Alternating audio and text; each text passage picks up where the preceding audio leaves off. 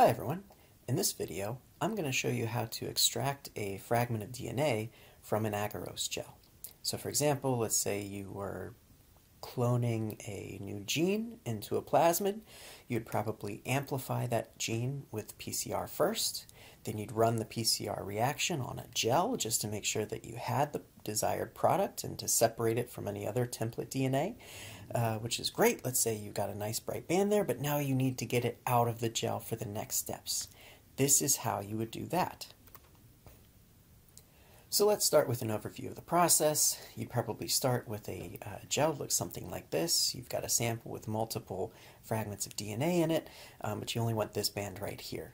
Now, first of all, you want to make sure that you've run the gel long enough to where you've got ample separation between these two bands here. Okay, you want to be able to confidently cut out this band without touching any of the others.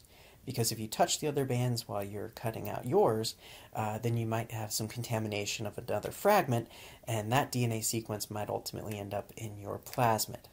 Alright, so anyways, once you've separated those bands, you can cut out that band as a gel slice, and then you're going to melt that gel slice at around 50 to 60 degrees Celsius. That's going to give you this liquid solution right here. And then we're going to isolate the DNA from this solution, which, by the way, would contain other impurities like agarose, ethidium bromide, and a few other things that are in the buffer that we use to dissolve the gel. We want to purify the DNA, so we transfer it to a spin column here. Now that spin column contains a silica resin that's going to bind the DNA, so if we load our sample onto that column and then centrifuge, 13,000 RPM or 12,000 G for about 1 minute, the liquid will go straight through. And most of the impurities will go straight through that resin as well. But your DNA will stay bound to that resin.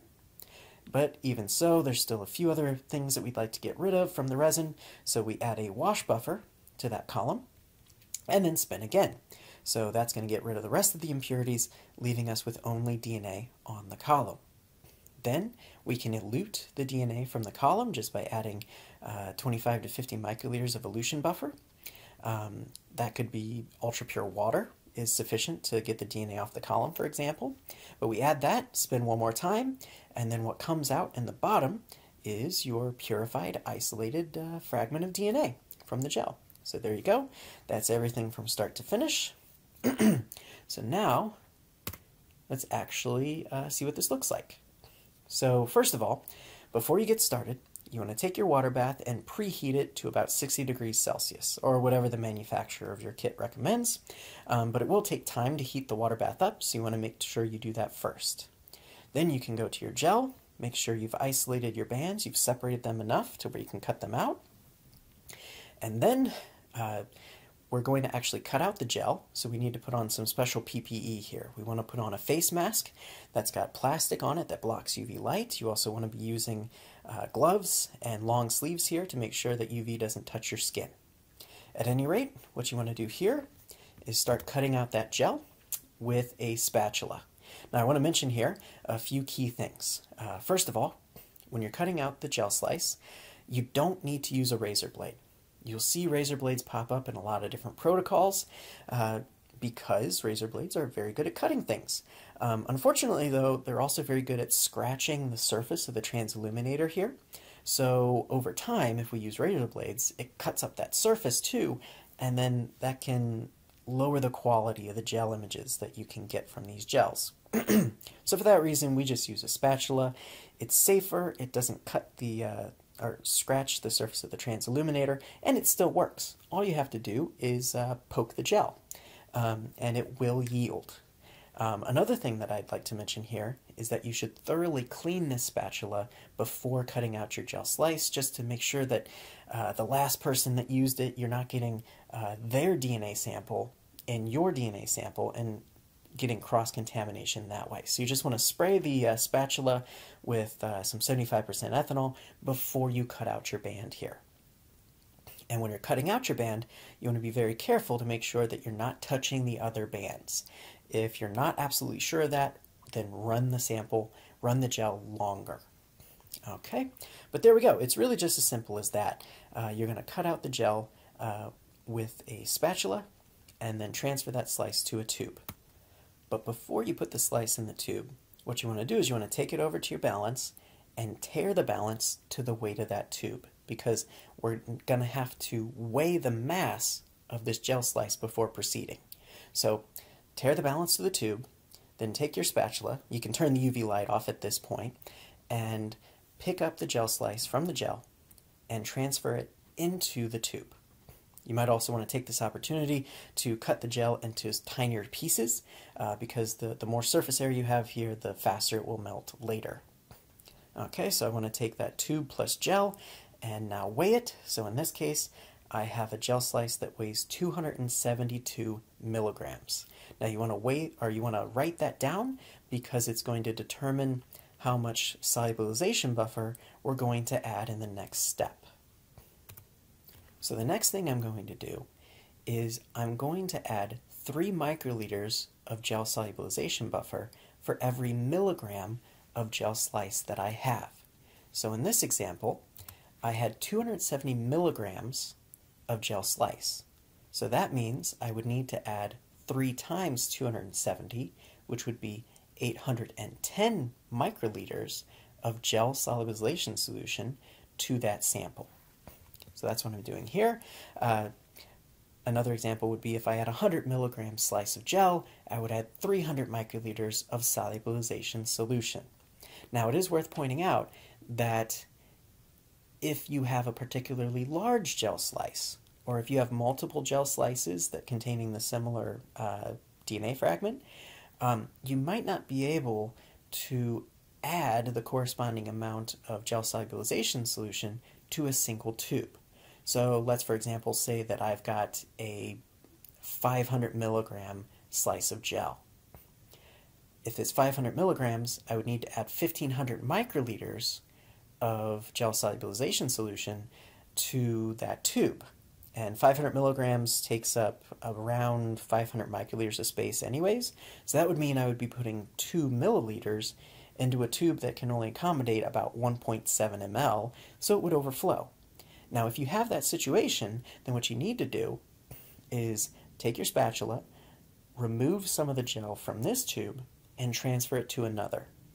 Weigh those tubes again, and then add the corresponding amount of solubilization solution to each tube to prevent them from overflowing.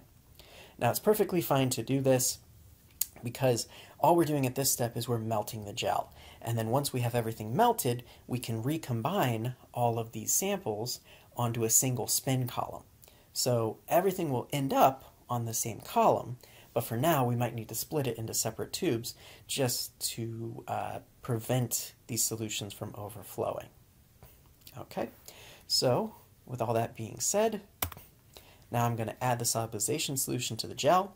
It's a good idea to poke the gel at this point just to make sure it's spread into a bunch of tiny little chunks so that it will melt faster. But here we go. I've added the solubilization solution. I'm going to put the tube onto a floating rack. Don't just throw a tube into a water bath because it might leak. But I'm going to keep it there for a few minutes. I'm going to vortex it occasionally just to speed up the melting process. But after about 5 to 10 minutes, this is what you should see.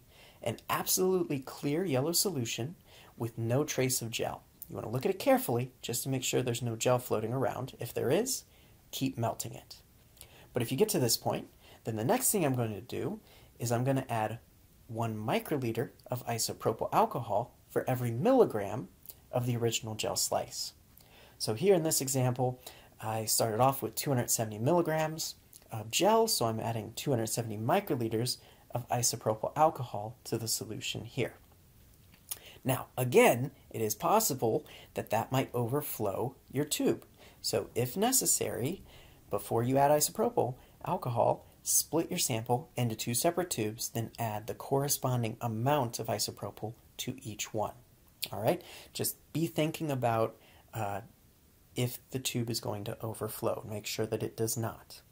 But the reason we're adding isopropyl alcohol here is because we want to make the DNA less soluble in this solution. Now what that's going to do then is once we put the sample onto the column that contains the silica resin, the DNA will actually prefer to be on that resin than in the solution that contains alcohol. So this is a pretty common technique. Anytime we want to force DNA out of solution, we just add a corresponding amount of alcohol. It could be ethanol, isopropyl alcohol, either one. And we'll see that it either precipitates or it binds to a resin rather than being in the mobile phase. If we left the sample in aqueous solution, so just this gel solubilization buffer without any alcohol, then what would happen is it would never bind to the resin. So it's very important to say here that you are to remember to add this isopropyl alcohol. If you forget this step, you're going to lose all of your sample. You're going to be throwing it out in the waste. Which leads me to my next point. My next reminder is that this yellow solution here, don't forget, contains ethidium bromide, which is a carcinogen. The ethidium bromide was in the gel. You melted the gel into this solution, so now it contains ethidium bromide. Please use caution when handling that sample. If you spill it on your gloves or on your skin, get new gloves or rinse your skin thoroughly, okay? But treat this sample as if it's pure ethidium bromide and be very careful with it. Okay, now that we have our sample melted, we can move on to the next step. So the next thing we're going to do here is prepare for the purification. I'm going to take a spin column, put it into a fresh collection tube, and then I'm going to prepare it for binding DNA by adding 500 microliters of column binding buffer. There are some kits where you don't have to do this, but in this kit here, you do add the column binding buffer, and that just wets the resin, gets it ready to accept the DNA. At any rate, you're going to put that column into the centrifuge, balance it with an appropriate blank, and then spin at 12,000 G for 1 minute.